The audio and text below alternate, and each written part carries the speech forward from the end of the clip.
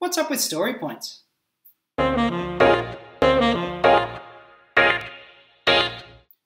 guys, this is James. Welcome to another edition of Agile Soundbites, where we explore bite-sized insights that will help on your Agile journey. You know, when it comes to Agile, there seems to be one practice that most people seem to misunderstand, and that practice is story points. So let's talk a little around story points. Let's use an example to help illustrate. Take a look at the wine bottle. If we stack the wine glasses on top of each other, how tall is the wine bottle in glasses? Now, I've asked that question a lot, and I know that in less than a second, most people say, oh, that's about twice as tall. And if you answer twice, the answer is right. What if I asked a different question though? What if I asked you, how many centimeters tall is the wine bottle? That's a harder question to answer. If we were to ask that question, typically we would find people much less likely to get the right answer, and we'd also find it would take longer to arrive at that answer, and we'd also find that there'd be a much larger variance in the answers that we got.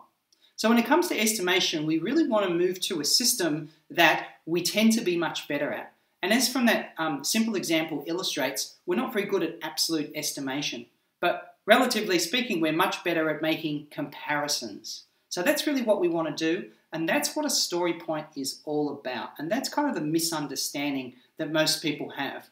A story point is a relative measure of size and complexity, okay?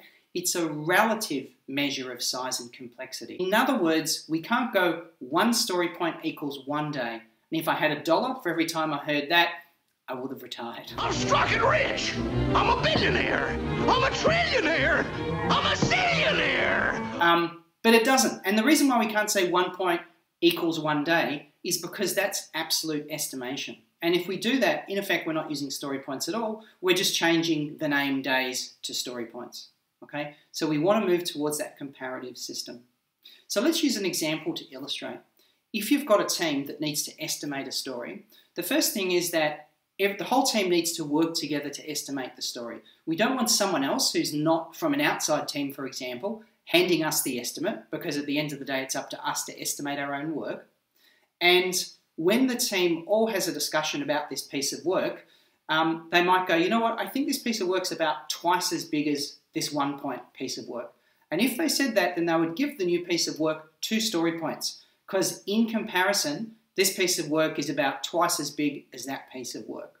They wouldn't go, I think it's going to take me 2 days to complete this work, therefore I give it 2 points. That's that subtlety that teams need to try on. It feels a little unnatural because we've been programmed for so long to give really hard and fast, that'll take me 2 days, that'll take me 2 weeks. We need to step back from that and experiment with comparative estimating. Now, at this point in the conversation, a lot of people say, okay, that kind of makes sense, but here's my problem.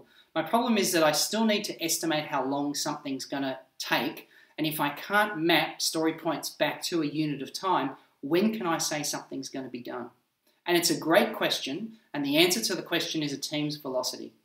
So if a team measures its velocity over time, for example, and if that velocity tends to be 30 points on average, and this team is asked to answer when will they have this 60-point feature delivered, then that's a really simple calculation, because then say on average it's 30 points of sprint velocity, we've got a 60-point story, therefore this piece of work will be done in 2 sprints. So there is a way to map the more abstract comparisons of story points back to time, and you do that through team velocity. So I hope I haven't confused you. I hope you found this Agile Insights helpful. If you have, please click the like button below. Thanks for watching. We'll see you next time. Bye for now.